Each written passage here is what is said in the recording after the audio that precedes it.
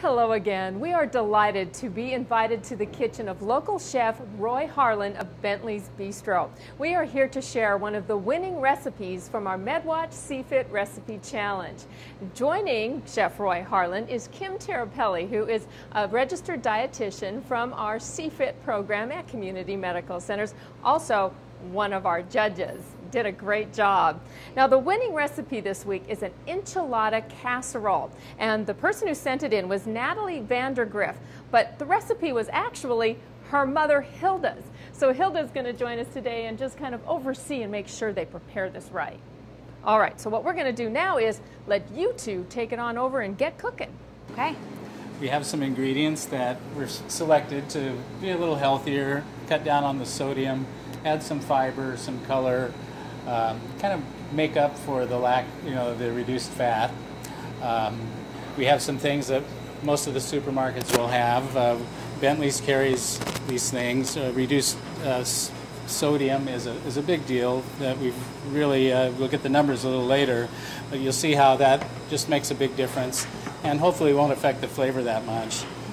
Did you enjoy putting this together? I really did. It was really a good recipe to work from, just because there were so many things that we could work with to reduce the overall fat, but still maintain the taste. So some of the things that we'll talk about here is replacing the ground beef with some ground turkey, and like you said, a couple of the reduced sodium items here that will really help lower the overall salt of the dish. Well, I'm a big promoter of using everything fresh, but I've always loved using canned beans. They really retain so much nutrition, and so you pick some things that really do work, and I think it looks like a really good recipe. We're going to see. Yeah, absolutely. Let's get cooking. Let's do it.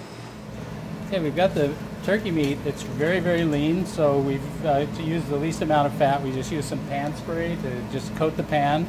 The least amount is best, but you need some. You can see how it's just starting to lightly brown. We've got some onions we're going to add. Chef Justin's going to, you got some onions there? Thank you, Justin. This is actually Justin's Bistro Kitchen we're using today.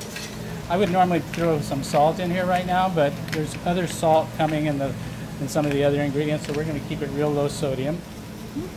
And I think, Chef, if you agree that the change with the lean turkey from the ground beef is not only saving us the fat and the calories, but it also maintains a lot of the flavor. Oh, it really does. Yeah. Turkey does have a lot of flavor. I love it for that. We're going to make the sauce part, which is we're using a couple of these soups we told you about. And as you can see here, we're using the reduced fat, lower sodium version of these. We got the chilies. And some black olives. Yep.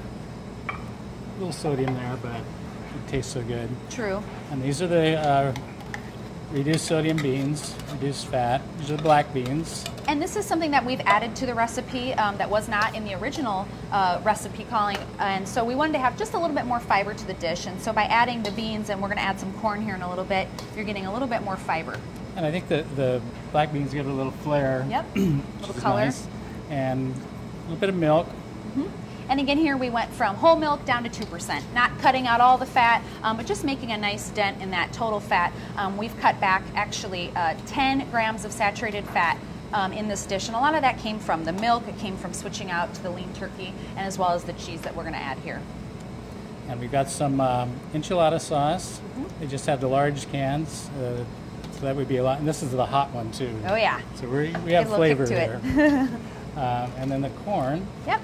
And again, the corn was something, again, that we added that wasn't in the original recipe, just to add a little bit more color, a little bit more fiber, a little more crunch to it.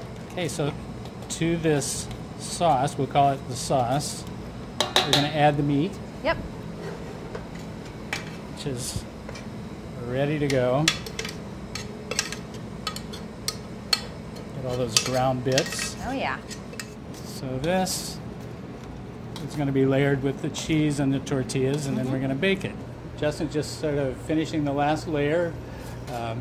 Some of this sauce we're going to smooth it out, topping this with the remaining cheese and the olives we had left over, and then we have a preheated oven over there at 350 degrees, and it's going to take a good half an hour till it's bubbly and a little brown on the surface. It's a beautiful dish.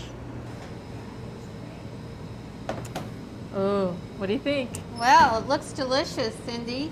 And I actually liked how they were making the sauce, thinking that I could make it into a dip as well. So thank you very much.